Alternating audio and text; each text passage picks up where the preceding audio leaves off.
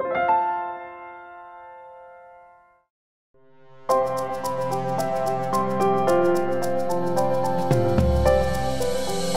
Light of Eternity, The Life of Leonard Ravenhill. Now, why am I recommending this book?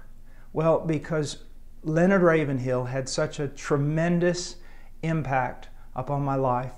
As a young man, a young Christian, I had the privilege of reading many of his books, of listening to his sermons, but I also had the privilege of listening to him preach a lot live in the congregation, and also a few conversations with him.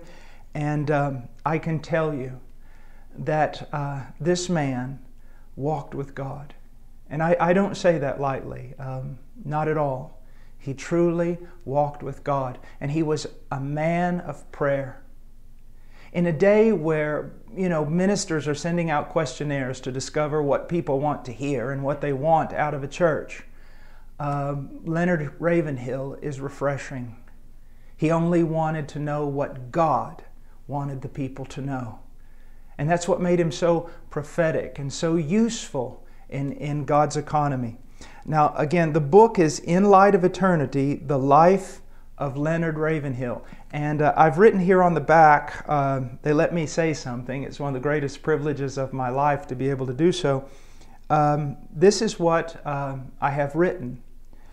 I was introduced to Leonard Ravenhill at the very beginning of my Christian pilgrimage, and the impact of his life upon mine remains unto this day. He lived as one who dwelt in the shadow of the Almighty, and he preached as one sent from God. He knew God's presence, wore his mantle, bore his burdens, and spoke his truth. He was the rarest of commodities in his day and in ours.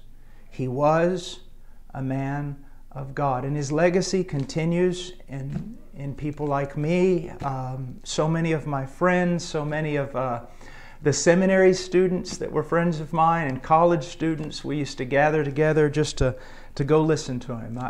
It was always exciting to hear that Leonard Ravenhill was in town, because you knew that he was going to tell you the truth, and you knew that he was going to bring you something from God. I guess one of the greatest impacts that Leonard Ravenhill had on my life was with regard to prayer and the power of God. Like E.M. Bounds, like George Mueller, like Robert Murray McShane, he was a man of prayer. And he taught us that every battle had to be won on our knees, not in the pulpit, not in activity, not in ministry, but before God. And he taught us that a man needed God's seal, God's approval upon his life.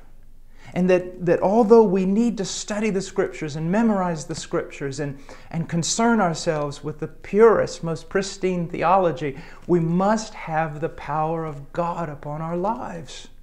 It's an absolute essential. An absolute essential. And that's why I recommend this book. Many of the young men that are around me, they're all very serious about church history and systematic theology and Greek and Hebrew and all those things that are so very important, expository preaching. But when it's all said and done, I ask them the things Ravenhill used to ask us. How many hours on your knees? How much do you pray? You know about God. Do you know God? Do you know Him? And so I recommend this book, In Light of Eternity, The Life of Leonard Ravenhill. And they tell me that you can get it at ravenhillbiography.com. That's ravenhillbiography.com. And I highly recommend this book. I'm not giving a recommendation here because I have something to gain. And I'm not even giving a recommendation because Mack Tomlinson's a good friend of mine.